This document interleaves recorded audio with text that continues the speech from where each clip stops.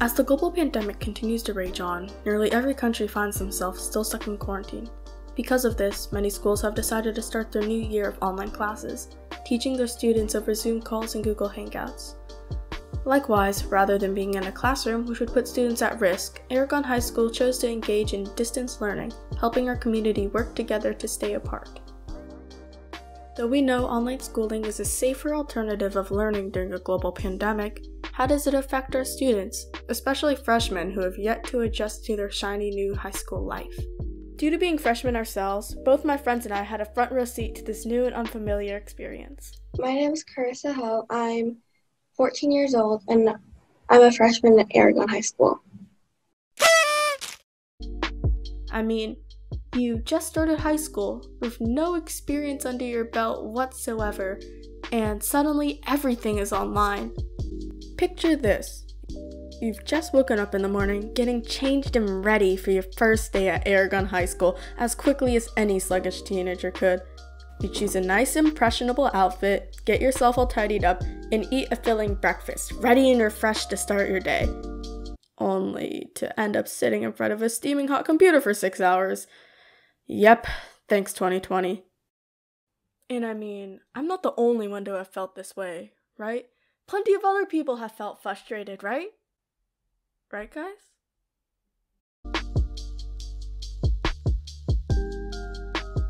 Some of my expectations were a lot of homework, but mostly I wanted to meet new people and make new friends, and I wanted to meet new teachers and be involved in more clubs we didn't have in my middle school, such as American Red Cross, Women of the World, and tutoring. I was expecting it to be very tiring because I have lots of extracurricular activities and I wouldn't have much time for homework. But now that it's online, I guess it's easier because I don't have to drive around places and take up some homework time.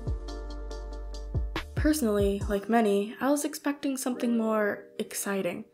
I had purged my room of my old middle school cringe and tidied it up. I'd bought some new clothes, some nice school supplies, and I'd even started planning out how I would organize my backpack and locker. I was excited to make friends, to try and find like-minded people, if social awkwardness would allow it. The idea of high school was like a beacon of hope, an escape to days better than the middle school nonsense, but also a source of dread at the same time. To be honest, I was anxious. I was worried about being able to get along with people or how to handle a whole new workload. The concept of high school was foreign and new, a big change to how I've been living for the past few years. And that was why, when I found out it was online, I was, frankly, disappointed.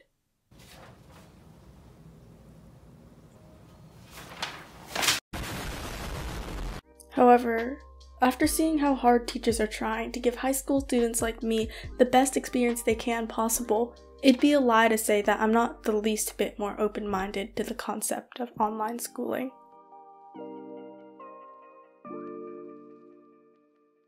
I think my teachers are doing the best that they can to make this learning experience for us as the best as possible from what we have. And if there's any problem, they always try and fix it right away. They're doing their best to make class as normal as possible. If something goes wrong, they always try and fix it as soon as possible, and they try to make it the best learning experience. Yeah, I've encountered many difficulties. During class, we lost Wi-Fi a couple times, and I tried to get it back. And then once we got it back, the Zoom was kind of slow. And there's also some background noises if I go downstairs to do music. School would be easier because teachers would be able to help us easier, and it would be easier for them to teach us because that way they can help us one-on-one.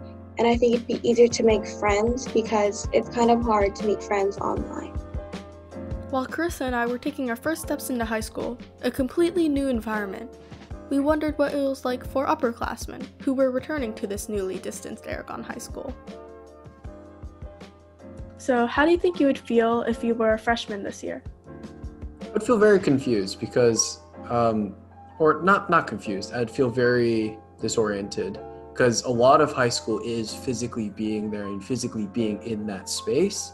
And it's really hard to kind of build connections with your teachers, build connections with the school when all you've known it as is a digital medium. How does the school year overall compare to your usual high school schedule? Well, timing wise, it is about the same. We still have periods, we still have flex time and whatnot.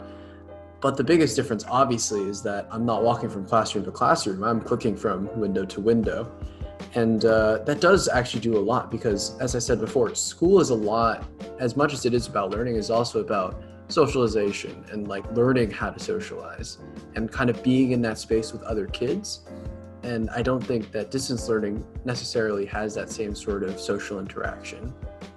And so that's one of the parts I miss about school, that constant social interaction through classroom, in the hallways, during lunch, etc., etc. Do you have any advice for freshmen who are having trouble adjusting to this rather bizarre school year?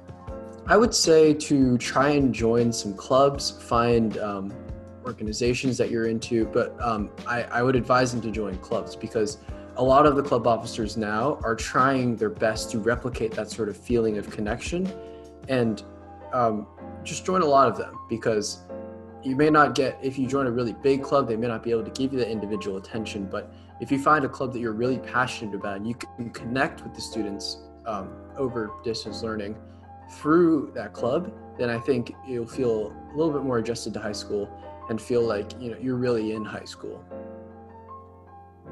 Lastly, I was curious on how teachers were faring on this bizarre school schedule. Did they feel the same way as us students, or did they feel differently? My name is Holly Estrada, and I am an English teacher at Aragon High School, and my preferred pronouns are she and her.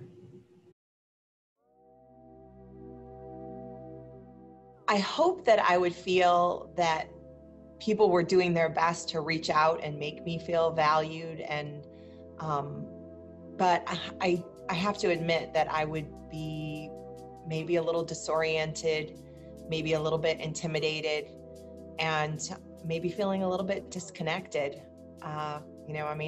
Even if I were able to recognize that people were doing their best to love me up, I'm not sure that it would work as well as the teachers want it to.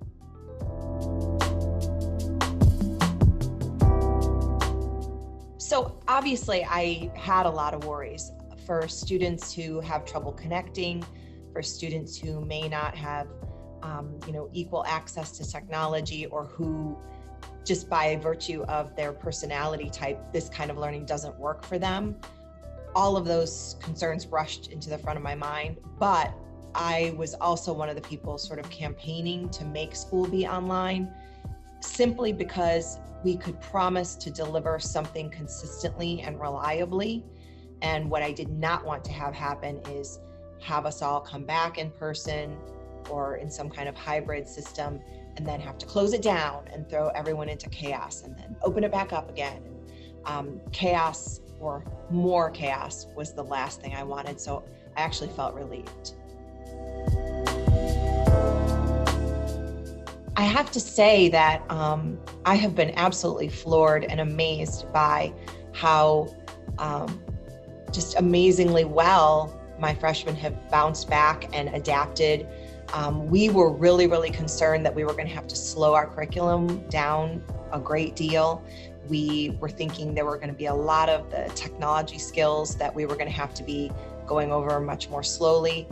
Of course, we all know the truth that most of the time it's the young people teaching teachers how to work the Zoom better. And so, I feel like in terms of trying to make things really clear, we've had to pare down some items. Maybe we don't throw as many items at students per day, especially the freshmen. But I can't think of anything else to say except that my freshmen have been so resilient, willing, and dedicated that I've been beyond impressed and just felt like they did most of the work. So I think the biggest thing that I've been trying to do is to be organized. And I recognize that, you know, we all make mistakes, and sometimes, you know, I'm scolding myself at the end of the day, not taking my own advice, and, you know, mad that I messed up a due date or anything along those lines. But I have really taken pains to try to make every instruction as clear as I possibly can, make the structure, the due dates, the, you know, down to numbering my assignments, just to try to give clarity. I feel like if we're going to ask you all to perform, that is the most basic thing that we owe you, is to try to be clear about what we're asking for. And, you know, that's where I'm putting the majority of my energy. On that note, is there any advice that you would give someone like me who has never experienced any of this before? You know, I think it's been such a life lesson for me to, you know, try to live in the moment.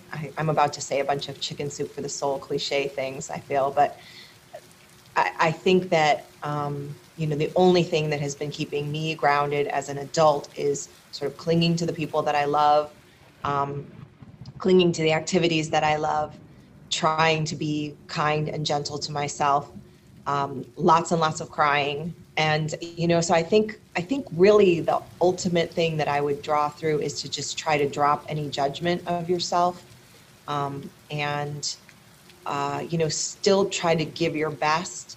But if you hear any shame voices or scolding voices or guilt voices, just tell them to hush.